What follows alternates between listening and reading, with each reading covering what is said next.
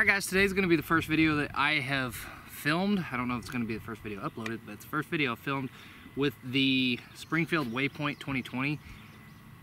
This is really a new rifle to me. I've shot it just a little bit so far. I say a little bit, and I've got a half empty box of ammo here, like 100 rounds. But the point is, this is going to be the first real test I've done on it. I've done some some pressure testing and kind of just like trying to break the gun in, or foul up the barrel a little bit, but I haven't exactly done any real load development. So that's going to be the first bit of what we do today. I did shoot this gun a little bit with these bullets already, and kind of had some poor results. I was shooting it on a hot day with some pretty warm loads, and was figuring out where the pressure was at.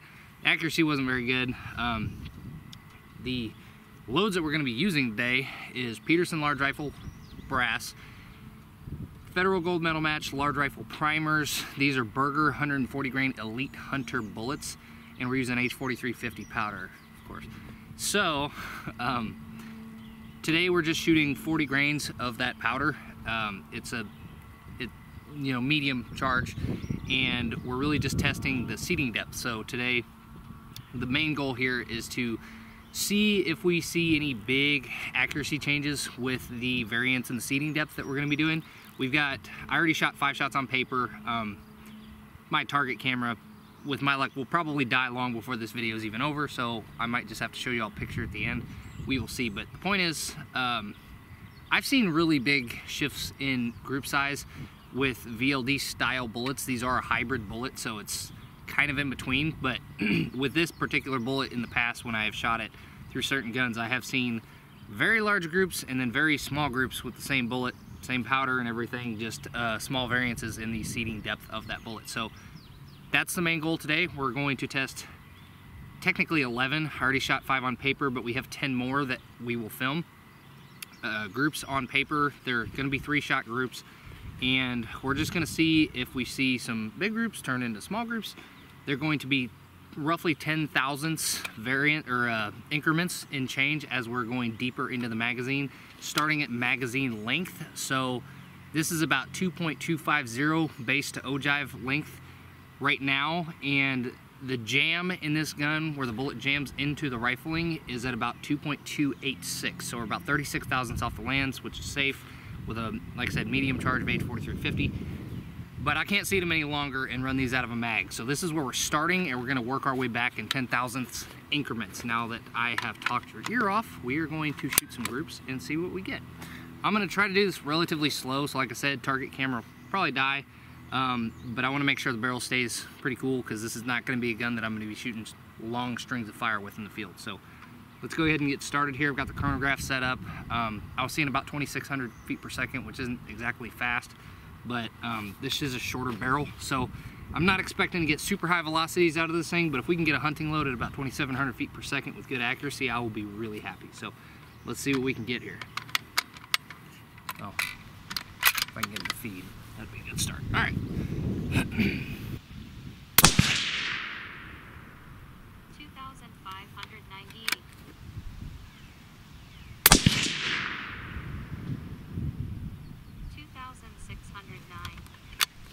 Two in the same hole's always nice to see, but will we get 3? Probably not.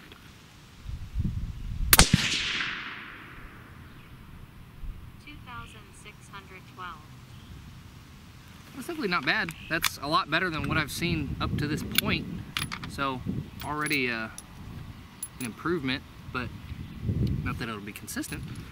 But we'll go ahead and use our little rifle cool here from Magneto Speed. I don't know if these are really even all that effective, if I'm being totally honest, but it ain't gonna hurt anything in terms of getting this to cool down just a little bit quicker, because when you're running a suppressor, it gets hot like really fast and really hot. But it's not real bad today. It's like maybe 60 to 62 degrees, so it's decent temperature, but this thing speeds things up, I think, a little bit, but it's extremely annoying. So not a fan of the annoyance, but it helps. All right, we're gonna move on to our next group here. This is gonna be 2.230 base to ogive length, if I'm remembering correctly.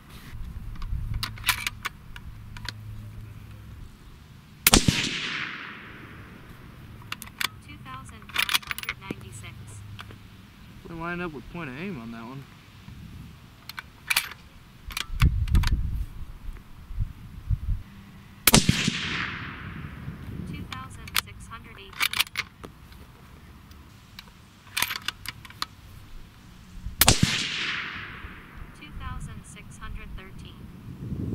See, that blows my mind.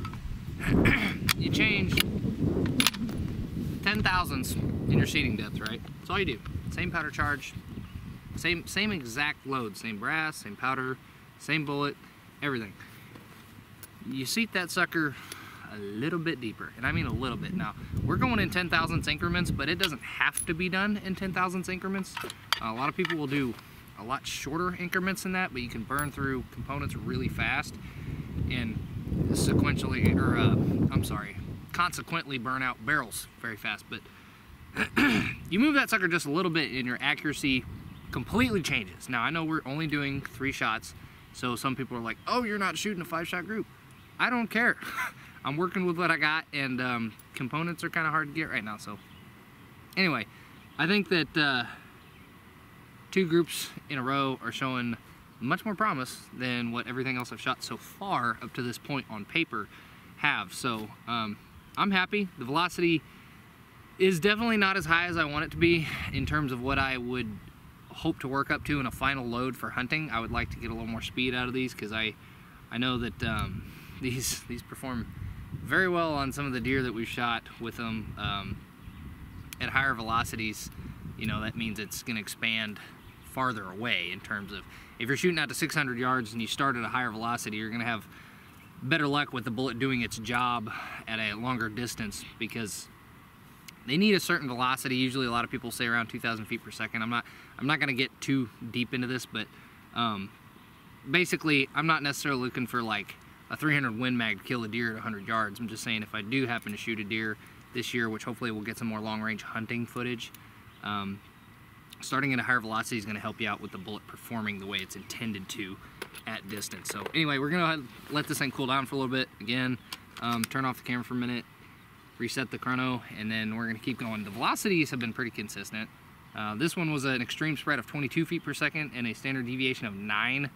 The last group, I believe, was a little bit tighter, but not by a big difference. And I think the first group was like an 11 feet per second standard deviation, and that was the 5-shot group, if I'm remembering right. So anyway, so far, so good. I'm liking what I'm seeing.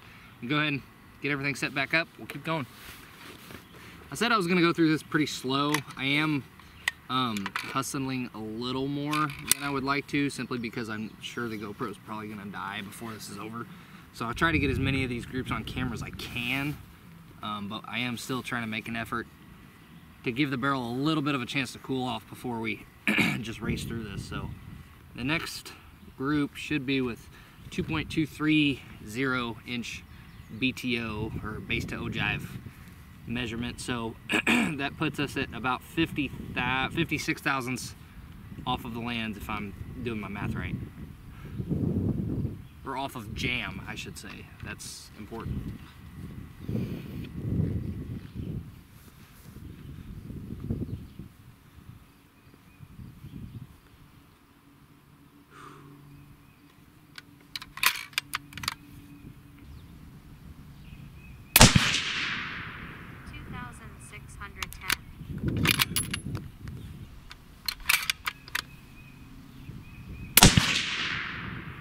Ooh, opened up on this one.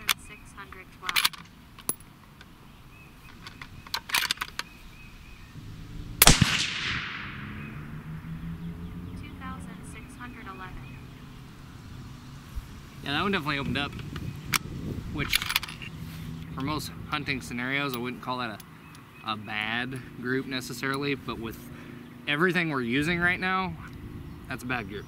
I want much better than that out of this rifle with these components, because I think it's proved that it's capable, right? So velocities on that were insanely tight.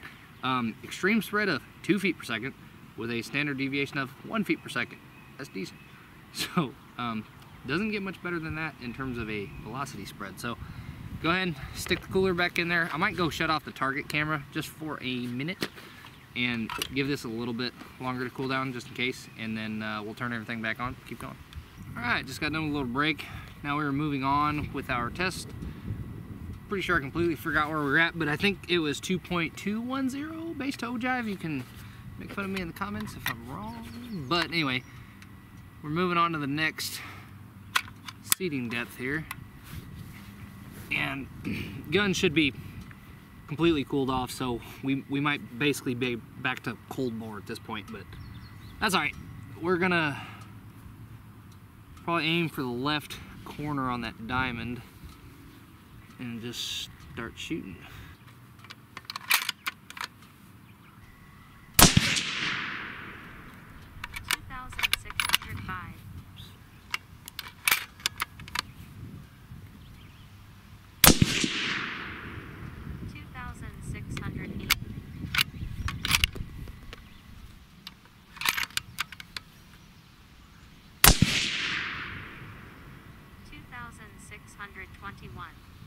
From here it looks like a pretty good group.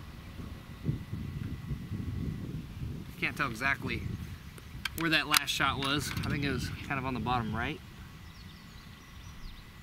But one of the reasons I was so adamant about letting this gun cool off actually here just a minute ago was because the suppressor mirage sucks. So when your target gets to doing this number in the scope, it's time to let the gun cool off. It's kind of hard to shoot small groups when your target looks like flowing water. So that one had pretty good velocity, 16 feet per second extreme spread and 7 feet per second standard deviation. So throughout this entire test, we've had good consistency with the velocity. I'm not saying like real high velocities, but we've definitely had the consistency, which is, in my mind, at this point, much more important. If I can get good precision out of the loads, they're grouping good on paper, and the velocities are consistent and tight, then that's an excellent starting point. It's looking so far like the bullets can definitely shoot. We know that. They're more than capable of great accuracy. So we're gonna keep shooting through this whole test. Take a look at the results when we're done. I'm not a perfect shooter, guys. Like, I can shoot tight groups, but I can't shoot a 1/4 inch group every time, you know, with a gun that's capable. Every gun that I have can shoot better than I can. That's the best way I can put it. I pull shots, you know, I miss. It happens. Like, I'm not one of those guys that pretends that I hit everything I always aim at, but you know, the gun always hits what it's aiming at. That's a plus. But anyway, we're gonna go ahead and keep rolling through this. I'm definitely loving what I'm seeing. I know that this gun is capable. I like the gun so far. I'm very pleased with it, and I'm liking the load so far. So we're gonna let the gun cool down a little bit, and we're gonna keep going. All right, so that last group was good. We're now at 2 inches basically base to ogive. So we've got this mag 1, 2, 3, 4, 5 more groups left after this. Probably won't see them all, but that's what we got left to shoot. I just noticed a minute ago that bottom left diamond is actually torn. I don't know if I punched through it when I was setting up the target or what, but we might just avoid shooting that altogether because I don't want it to make it difficult to read the groups when we're done or anything.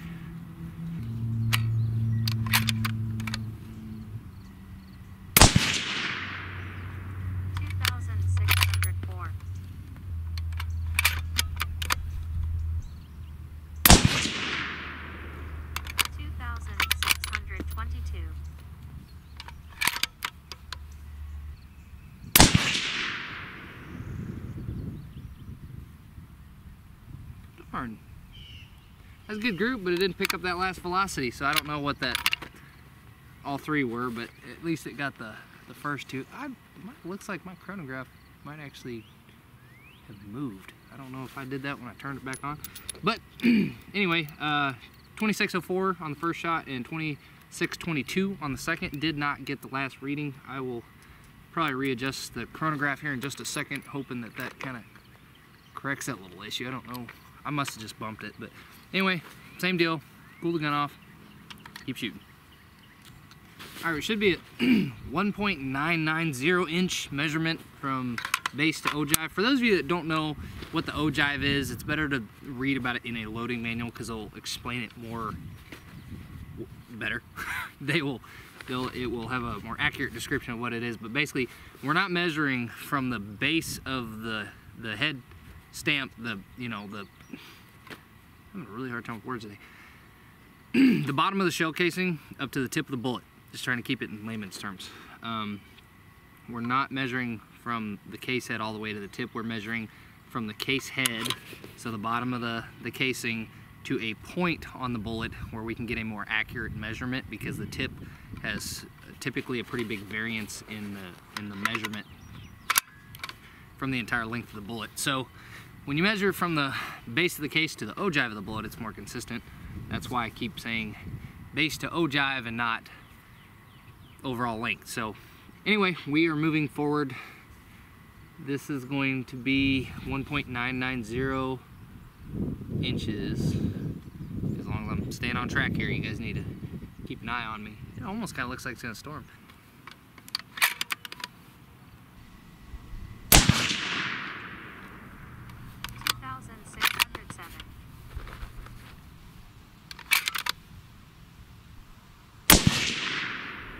I may have pulled that one. That could have been on me. I kind of felt myself shift the gun to the left a little bit.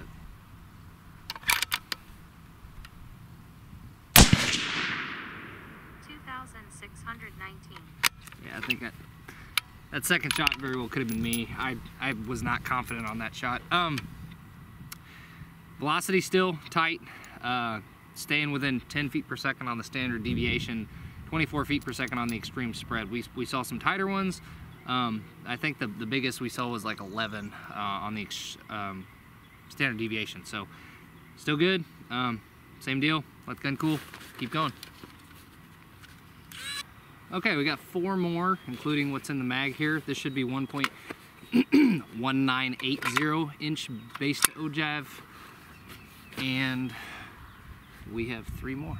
So far, the chronograph is reading good, so I'm not going to mess with it. 2,588. 2,609. 2,608. So unfortunately, the GoPro died, and it does not have replaceable batteries, unfortunately, so I'm not going to take time to go back and charge it. I don't think I have that much time today, but I've only got 3 groups left. We've definitely seen what we need to see. I'm going to go ahead and still shoot the rest of these, and I'll probably try to post a picture at least, or update the, on the video what the final target looked like. If I forget to do that, I'm sorry. But you've already seen the important stuff. You know this thing, these can shoot. You know that this gun can shoot. The load's looking good. We're definitely going to work on it more. This isn't the end. This just gives us a very good starting point. I will have a box full of brass here that we can rework and cater specifically to this gun. Probably bump the shoulder back like 2000s, and then go ahead and have them all fire formed, ready to go for this gun. We're going to shoot the rest of these groups. I'll try to show you guys a picture, but again, for all intents and purposes, this is probably the end of this video. So anyway, thank you guys for watching. Always appreciate the support in whatever fashion that looks like. If you guys haven't seen the website or some of the other social media platforms that we're on at this point, please go check those out. We're on Facebook, Instagram, RisenCitizen.com is our website. And of course, we are filming these videos to upload to YouTube. At some point, we're probably going to be uploading footage to other platforms as well. YouTube has been pretty unkind to gun channels in the past, so hopefully they let us stay on there, because I know there's still going to be a lot of YouTube users that continue to want to watch things like this. So if you got anything out of this video, please let me know. I always appreciate good feedback, and if you have criticisms, that's always appreciated too. Like anything I can do to make these better, because really just winging it. We're trying to, I am learning what I can find out from my capabilities, but at the same time, if it benefits you guys with knowledge that I'm simply passing along, then it makes it 100% worth it, and it's always nice to hear that. So anyway, if I can do anything to make these videos better, by all means let me know. If you like what you see, definitely drop a comment or whatever. Depending on what platform you're on, there might not be the ability to leave a comment. So all said and done, you guys take care, stay risen, be good. You got anything, let me know, and we'll go from there. So shoot the rest of these, hopefully continue to have some nice weather and enjoy the rest of the day.